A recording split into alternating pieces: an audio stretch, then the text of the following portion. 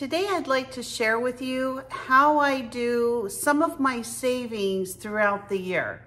Now, my husband and I went through a program called Dave Ramsey. He has some financial coaching, I guess you'd call it. We read some books of his and decided to go through some of the classes. This was many years ago. And we've actually went through the classes a couple of times. At the time that we went through those classes, we actually used a lot of credit card debt. We were really overextended as far as our, owning homes and, big mortgages and all this other stuff. We were really living larger than our incomes. And through these classes and reading these books, we actually realized that we could control our finances if we just really worked on it. So I'd say it's been close to 20 years. We have been working on it, and I'm retired now. My husband's still working, but he'll be retiring pretty soon, probably within the next year or two. And I have to say, it's been a life changer for me and for him. I can't say I'm completely debt-free because I do have a small mortgage, but most of everything else, we live on a cash basis. I do use credit cards, although Dave Ramsey suggests not to really use them. I do use them. I just make sure to pay them off every month if I do. I don't carry any kind of balance, so I don't pay interest on them. But sometimes there's perks to having credit cards. I use them for miles, for, free flying. So I have a credit card for flying. If there's things I can put on that card and get free miles, definitely I do it. I do use some cards occasionally. But today I want to talk to you about something called my savings envelopes. And these have probably been the biggest thing that have helped me personally throughout my debt consolidation, debt payoff, the whole thing, because I really work hard throughout the year to live on a cash basis. So let me show you how I do it. It's super simple. I don't make this complicated. I truly live on an envelope basis. So what I'd like to show you first, I do just a really simple Excel spreadsheet. I list the different things that I like to save for envelopes throughout the year. And then you can see every single month I fund my envelopes. I put the money in these different things that I have, and I'm able to, pay for things with cash rather than, I know exactly where every penny's gonna go. So the reason I'm showing you this today is because tomorrow's New Year's Eve, and I'm actually gonna be putting together a brand new Excel spreadsheet. I'm gonna be taking a few things off. I'm gonna be adding a few things. And so this is gonna look a lot different in a couple of days. So this is my envelope system, and truly it's just envelopes. So what I do is I take my envelopes, and as you can see, there's different types of things that, I have envelopes for. There's dog food, there's birthday. I actually have a UPS store. I like to use that for my mail. Amazon Prime, we have a vet envelope. We have groceries, a Christmas envelope. We have a household fund, Costco. This is just for basic necessities. This is a DMV envelope to pay my DMV, haircuts.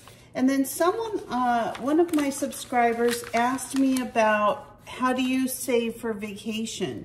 And I actually have a vacation envelope. I keep cash in there that I have saved for vacations, and I have that available whenever we go out of town. Now, the beauty of the envelope system is that when you have enough money put together in your envelopes and something comes up, or say for example, I want to pay my DMV bill. I want to pay my my money for my registration at the end of the year. I just pull the money out of my envelope. I actually put it in my checking account. I write a check, send it off, boom, it's done. I don't even have to think about it. When we're ready to go on vacation, I take the vacation envelope. I kind of decide throughout the year. My husband and I sit down at the beginning of the year and we say, what do we want to do this year for vacation? Where do we want to go? Do we want to go on a little cruise? Would we like to go see our son who lives out of state? I mean, obviously that's like first priority for us. So we always make that happen. And we just figure out, okay, this is how much we estimate we're going to need. We break it down into a monthly payment, just like we're paying a bill. And at the end of the time period that we've saved, we have that money to go on a vacation or pay our license for our DMV renewal or go to Costco if we need to buy, you know, toiletries and things. We don't spend a lot of money at Costco, but I do have a Costco envelope because there's a few things there that really are really good savings if we do buy things there. And it's just been a really good way to guesstimate intelligently for the things that we're going to need, and it's been extremely helpful. Now, if I was still paying off debt, I would actually have credit cards on here, and I would pay those first. I would get rid of any kind of credit card debt that you can't manage by paying it off monthly, because the interest on credit cards can be anywhere from like 18 to 30%. I mean, nowhere can you get that kind of interest if you have your money sitting in the bank. You're probably making 1/4%. So this is just money you're throwing away to the credit card companies. And if you can find a way to live off of the money that you have coming in, you're going to be in such better shape. Now, as we've seen in 2023, even 2022, with the interest rates rising, with the inflation going out of control, with the money we're spending at the grocery stores. So there's so many things that are out of control that it's absolutely ridiculous. And it's very hard for the average person to get ahead and, you know, maintain a decent quality of life with everything going up and our income still staying the same.